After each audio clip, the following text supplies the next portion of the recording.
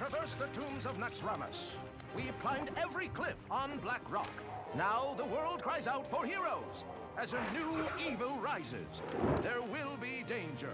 Hey, it's Dóri here for Gamereactor, here with Arttu after 2 long days at Blizzcon 2015 in Anaheim, California.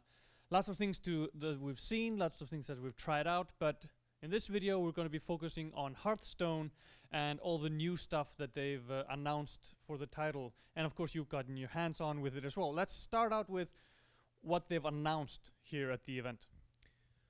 They announced the new adventure, which is of course PvE content, an adventure called the League of Explorers, and it's another 4 wings of kind of raids that you can unlock new cards and of course battle bosses and that kind of stuff. So in total there was 45 new cards, and actually Blizzard did quite a new thing that they announced all the cards in one go.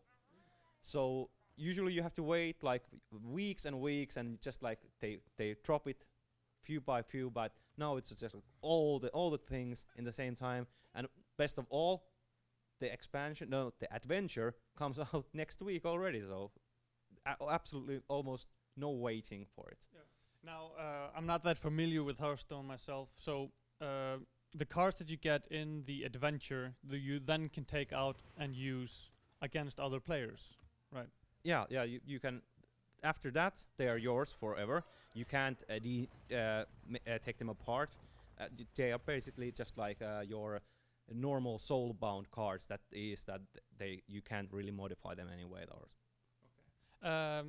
Can you maybe talk a little bit about like the because there's 4 main like characters that you're playing as or have as cards as well in the expansion. Can you talk a little bit about the characters and like their kind of quest? Well, the League of Explorers is of course this kind of a guild that goes around and tries to find ancient artifacts. There are 4 members. Actually, I can't remember all the names right on this point, but they all have their own little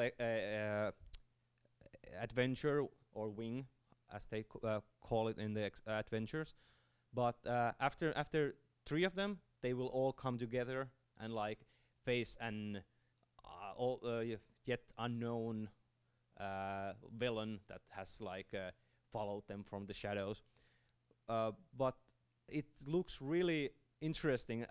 Something that I don't think anyone was really expecting, because many were expecting that there's gonna be an adventure, but people had envisioned that they would be like a little bit more serious and taken from a pivotal moment in World of Warcraft.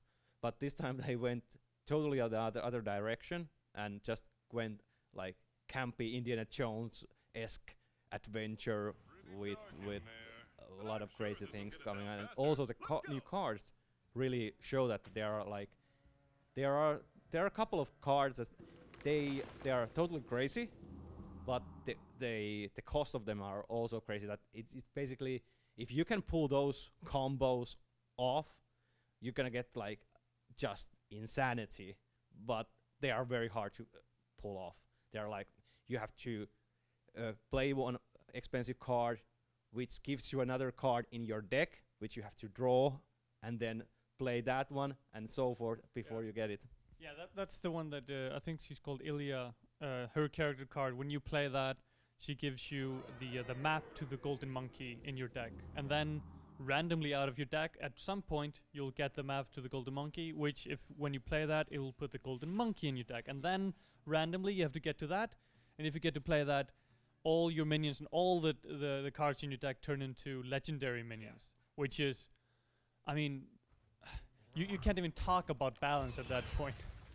Yeah, there are a couple of cards that really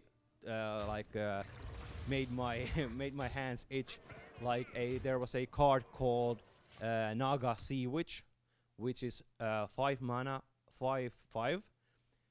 But the card text is that all your minions cost 5. So basically, if you put that down on turn 5, on turn 6 you can play any minion you want because that would cost 5 also.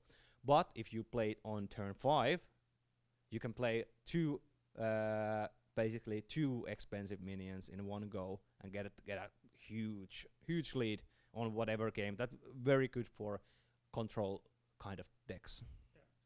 And of course, we had an interview with the developers here at BlizzCon that will be coming up shortly. But yeah, anything that you want to mention as we wrap up?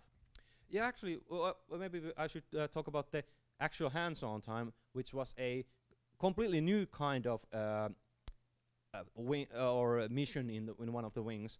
It was a kind of not a boss fight like they have usually been, but it was an escape. You had 10 turns that you have to basically just survive.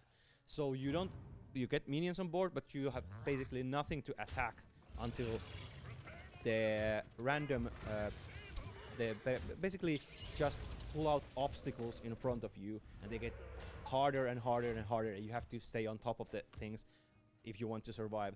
It was pretty easy. There were two kind of ready-made decks. There were one shaman deck, which was full of murlocs. There are new murlocs in the expansion, so you can definitely make a better murloc deck for shaman. And then there was a rogue deck, which was pretty interesting. There are a lot of new rogue cards that really may bring rogue back, because it has been a little bit on the unplayed side lately. But both decks were pretty fun to play, pretty easy, but of course it showcased pretty nicely what the expansion will, what the adventure will bring. Yeah, perfect. And as you said, when they announced it, they were like, "Oh, it's coming later this month." Actually, it's coming next week. Yeah. So hopefully we'll get this up before that time. But yeah, make sure to stay tuned to Gamereactor on all things Hearthstone. Adventure we seek, cross land and sea, born to come and join us.